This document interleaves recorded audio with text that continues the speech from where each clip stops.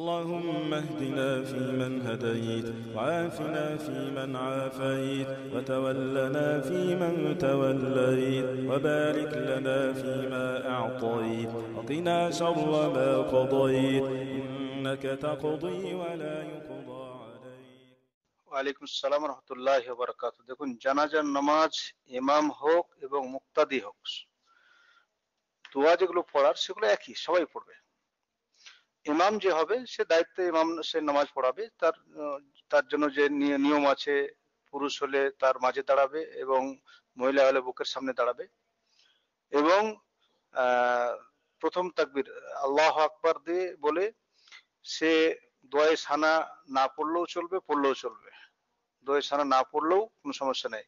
আউযুবিল্লাহ বিসমিল্লাহ বলে সূরা ফাতিহা পড়বে, প্রথম কাজ। এটা সকলের জন্য। প্রথম তাকবীরে সূরা ফাতিহা, এরপরে আরেকটা সূরা পড়লেও হবে, না পড়লেও হবে, শুধু সূরা ফাতিহা পড়েই যথেষ্ট। আচ্ছা, দ্বিতীয় তাকবীর দেবে, আল্লাহু আকবার তাকবীর দেবে, সেখানে ইমাম মুক্তাদি সকলেই দুরূদ পড়বে। আল্লাহ রাসূল সাল্লাল্লাহু আলাইহি ওয়াসাল্লামের দুরূদ, আল্লাহুম্মা সাল্লি আলা মুহাম্মদ আল্লাহুম্মা বারিক আলা মুহাম্মদ, দুরূদ ইব্রাহিম, যেটা পূর্ণ পড়বে। আল্লাহু আকবার তৃতীয় তাকবীর দিয়ে আল্লাহু আকবার বললে তৃতীয় তাকবীর দেবে ইমাম এবং মুক্তাদিরাও তাকবীর দিয়ে, অর্থাৎ হাত উঠিয়ে আবার বুকে হাত বেঁধে বলবে।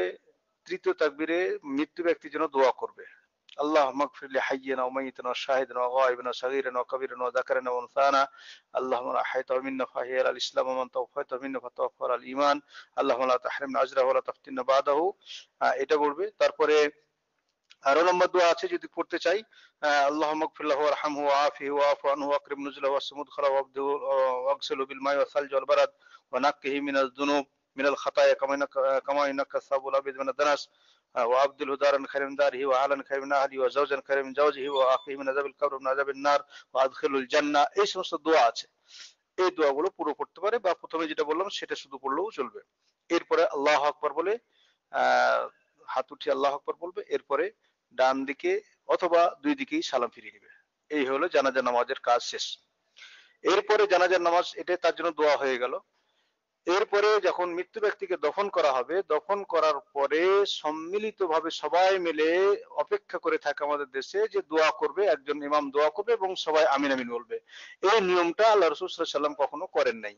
সম্মিলিতভাবে দোয়া, আল্লাহ রাসূল সাল্লাল্লাহু আলাইহি ওয়াসাল্লাম মৃত্যু ব্যক্তিকে দফন করার পরে তিনি বসে, তিনি নিজে দফন করেছেন, তিনি দফন করার পরে কবরস্থানে দফন করার পরে তিনি বলছেন যে এখন এই ব্যক্তিকে জিজ্ঞাসা করা, ফাসআলু লাহু তাসবীত, হ্যাঁ, তাকে এখন জিজ্ঞাসা করা হবে, এখন সে যেন সাবিত কদম থাকে, তার জন্য তোমরা দোয়া করো, তার জন্য ইস্তেগফার করো, দোয়া করো। তো আল্লাহ রাসূল সাল্লাল্লাহু আলাইহি ওয়াসাল্লাম নিজেও তার জন্য ইস্তেগফার করছেন, তার জন্য দোয়া করছেন, কিন্তু হাত উঠিয়েছেন এরকম কোনো প্রমাণ নেই। তবে একসাথে এভাবে মানে সবাই মিলে আল্লাহ রাসূল আমিন আমিন দোয়া করলেন আর সাহাবায়ে কেরামরা আমিন আমিন বললেন, এরকম কোনো প্রমাণ পাওয়া যায় না।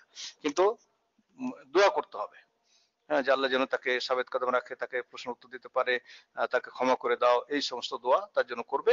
এটা সবাই মনে নিজে নিজে দোয়া করবে, মনে মনে করবে। এটা হলো সহি নিয়ম।